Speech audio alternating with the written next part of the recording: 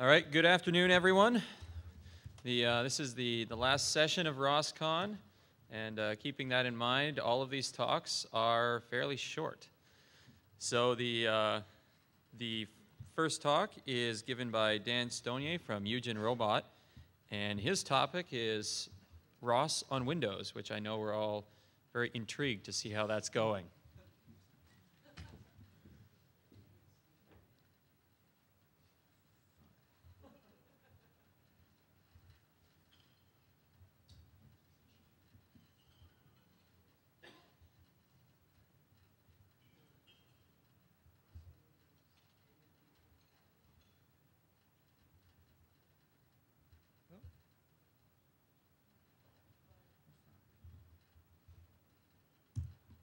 Laptops are very tricky.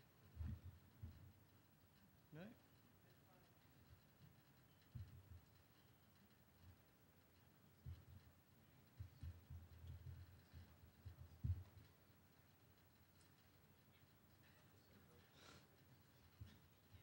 Oh. Okay. Rightio. Thank you for coming.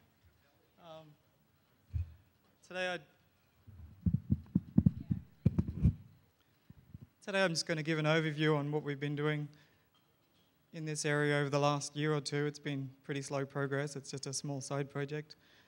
It'll also be a little bit of an intro to Catkin, which I think probably most of you aren't aware of yet, but it's slipped in under the radar for Fuerte as ROS's new build system. You probably won't really see that until Groovy. As Ryan said, we don't have much time. I was going to do some demos, but I'll just keep it to screenshots. If people want to see some live demos afterwards, you can catch up with me then. Okay, when I think of Windows on ROS, I usually think of this. I think it's probably the most unloved topic here in this room. In my case, I feel that way a little bit too, which is a bit sad. Difficulty, I think, at the moment is we have two kinds of people. We've got people like us, we're Linux devs. We absolutely don't want to do any Windows programming. And then you've got Windows devs who take a look at ROS, and I've been contacted by quite a few over the last year and a half, and they really want to get involved, but they look at the build environment and go, whoa, I have no idea what to do. And they disappear after about a week.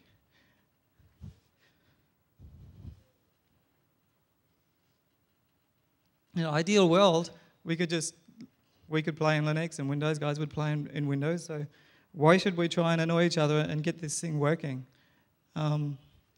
These are a few use cases which have cropped up at my company. When I came into Eugen, it was a 100% Windows shop, and I very quickly grabbed the control systems, put them on a Linux board, and after about a year or so, I moved them to ROS. So in a Windows environment, not only with the rest of my company, but with most of the rest of Korea, you've got users, you've got factory guys, you've got test engineers, most of them are all running Windows. So I very quickly had to find a way to connect, otherwise our control board was going to be very isolated. So I had to supply some tools for which the test engineers could test with, for which the factory engineers could monitor the robot with. And a little bit later, it's starting to happen now, where we need to connect with the software teams. So initially, we were just looking at developing just some simple, quick Windows programs, dump that on the factory engineer, and run with that. But you've got other reasons as well. Some sensors only have Windows drivers. That's quite often an issue.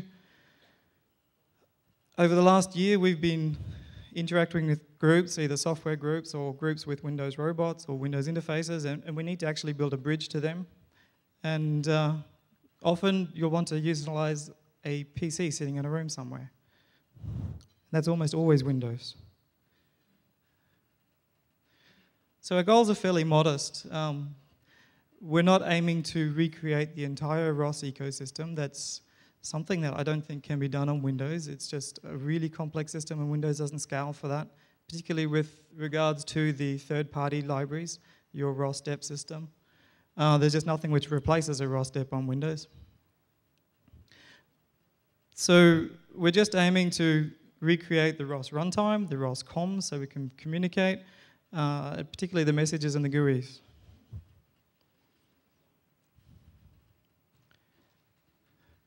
Over the last 2.5 years, I've seen 3 relatively big hacks from Windows users trying to port ROS to Windows. And they've all just disappeared. The biggest problem is that build environment. So these guys have taken ROS package by package, often, and built package by package, the dependencies as well. And as soon as ROS upgrades to the next version, it's a lot of work to do that all again. It's not an incremental way of managing it, and so that build environment just kills it. So if you avoid the build environment, it's just not going to happen. The first thing we had to sort of really tackle was to make sure that build environment was compatible with what we have in ROS on Linux. So the big problem is the make files and the bash. So at the end of Diamondback, Troy Strazheim at Willow started working on a new CMake Python-based build environment. And I'll start giving you an intro into how that works. Okay, so the original ROS build, it had the make, also the bash, I forgot to add there. So we're just moving to a purely CMake plus Python build environment. It's going to be very disruptive. It's really gone under the radar at the moment. You can link to it. You can still build the old way with ROS build. That will eventually disappear. But it has some considerable benefits. You've got a much faster build. You're only running CMake on your project, on your package, on the whole system one time. Previously, when you did ROS make, you're ROS making for your robot, you're probably compiling something like 200 packages like we have for our robots. So you're invocating CMake 200 times, and that's a huge cost for a compile. It's cross-platform, so I'm also using this for cross-compiling on ARM chips. It's really easy to set up for cross-compiling. It's easy to set up for cross-compiling with MinGW, and it's also easy to set up on a Windows machine for Microsoft compiler. It separates the source from the build, always a clean thing to do. It's got more standard usage. A lot of the calls that we were doing were custom ROS XXX calls in CMake. They've gone back to trying to make it as standard as possible, keep things as unsurprising as possible for the new user. It's got OS integration, it's got an install step, and packaging will also be a lot easier.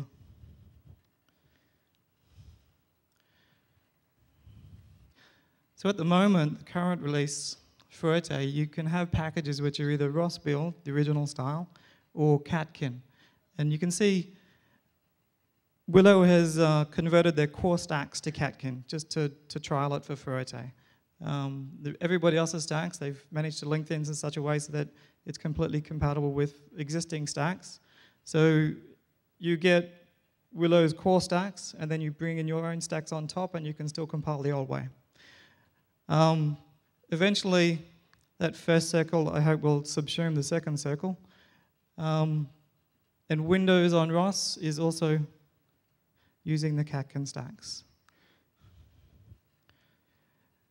So a bit of history. In Electric, Troy was proof of concepting the idea. You probably would have seen that in the packages if you saw a rosbuild.cmake in some of the core packages. That was the alternate build. In Fuerte, you no longer have an alternate build. It's now exclusive, one or the other. And hopefully coming Groovy and beyond will be all the way to Catkin. So to change your package to a Catkin package, it's a little bit undefined yet. There's not much documentation. It's probably going to change.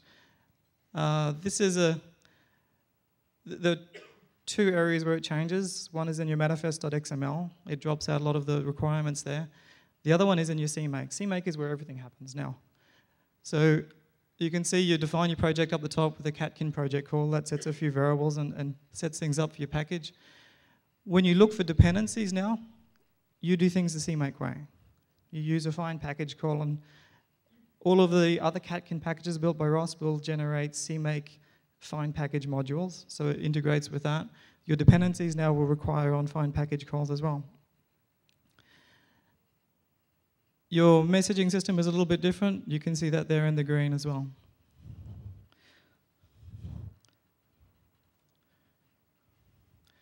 So to build a set of Catkin stacks, this is what it looks like. You ROS install your list of stacks. You put that into a source directory, you make a parallel build directory, and then you just invocate CMake. Compile it, make install. Very simple.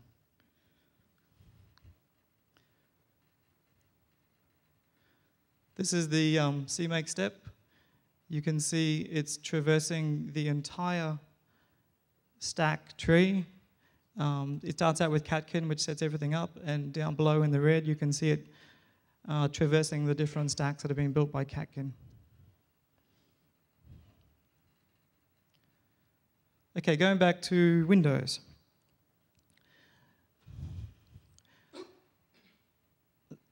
Our game plan. We've got, in Eugen, our control team, we're not terribly interested in building huge Windows apps. We don't really want to go to Windows to have to build a simple monitoring or diagnostics app.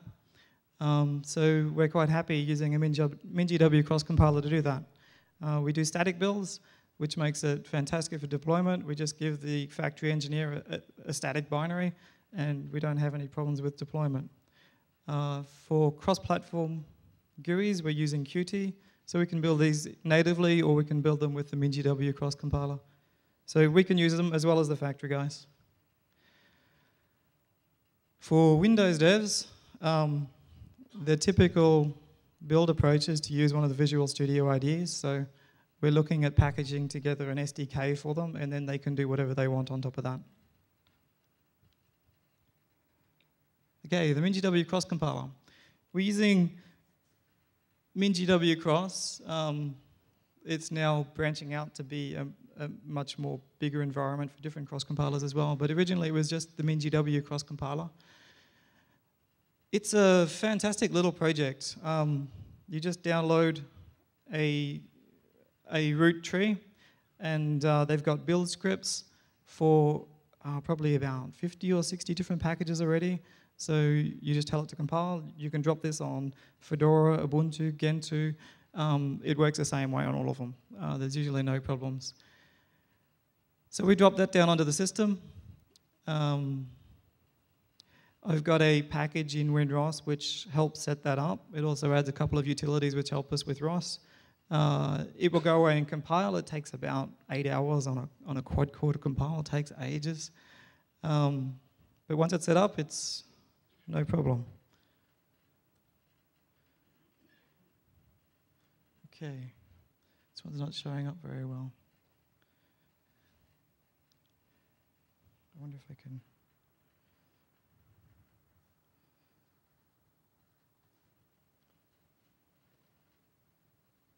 Or maybe you don't want to touch that.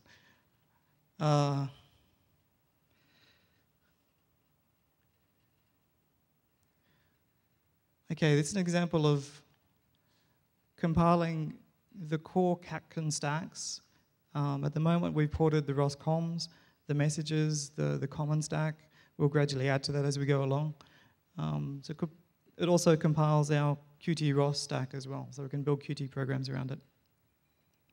So it's like a typical CMake call, like the one we did before, but here we're specifying 2 extra files. We're specifying a toolchain file. We're also specifying a ROS config file. These are 2 files, 2 CMake files, which are located in the MinGW cross tree. And they help define where your toolchain is, where your system root is, and also some build variables. Particularly Boost needs a bit of help to build. So once you've configured, you drop in, you compile, you can compile. You can install too, but you don't need the install step for this process.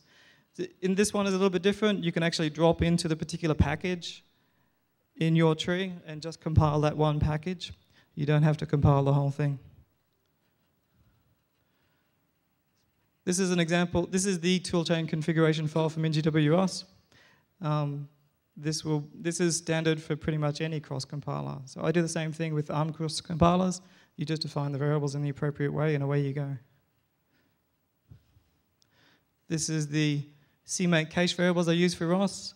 So you can see I've got a couple of variables set to help Boost, particularly for static compile. Also another variable which helps Windows too. This is the end result. So I have with my basic Qt ROS applications, I have a master chooser, so you can use environment variables to find your master, or you can plug in your URL and ROS IP. And that's been okay for about 2 years. It's fairly stable.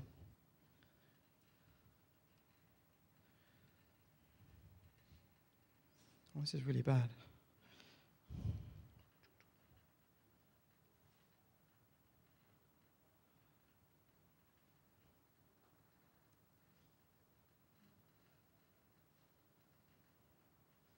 It's not being much at all. Sorry about that. Hope that's not too confusing. Moving on to Windows and the Microsoft compiler. This is a list of what we want to do. To start out with, we just needed to make sure we had build scripts and installers for the core ROS dependencies. That's good. We're using the Windows SDK, which is great because it's free. Express, I was originally using Express, but that one only comes with a 32-bit compiler, so we drop back to the SDK. It gives you your 32-bit, 64-bit compiles using the NMake generator, so it's very similar to the ROS environment. And from that, we compile and we package the ROS SDK. In the last couple of months, we've got the runtime environment up and working as well. So we've got ROS core, ROS topic, ROS launch, all of your standard command line variables running too. So the goal with this is, for my part, is to get the build environment up to a point where Windows devs can just come in and they can start porting the stacks themselves, and they don't have to worry about the build environment or upgrading the build environment. Also to make sure that they've got the tools there ready to use,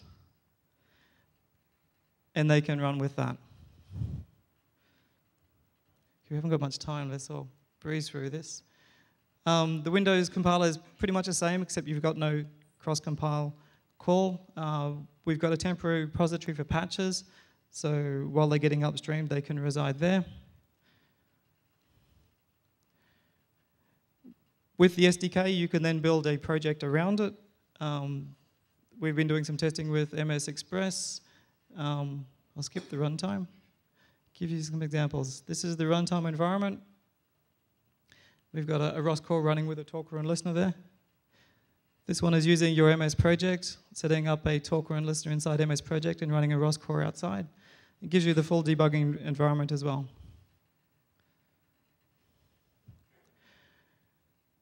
If you're interested in helping, the build environment needs a fair bit of intimate knowledge of the whole CMake, Python, Catkin environment. That's a pretty hard entry point. If there are people interested in Windows, we're almost at the point where it's easy to come in and just start doing porting of stacks. So in conclusion, we've got two methods to do Windows. One for the Linux guys, the cross-compiler with the static MinGW builds. One for the Windows devs. I'm not sure we'll ever get Windows devs really appreciating the power of the ROS build environment. But at least we can provide a bridge across to our robots. Okay, any questions? ROS launch. Yes, I've got some examples in the Windows ROS repository. It will launch the talker and listener via ROS launch. That's no problem. Okay, thank you very much.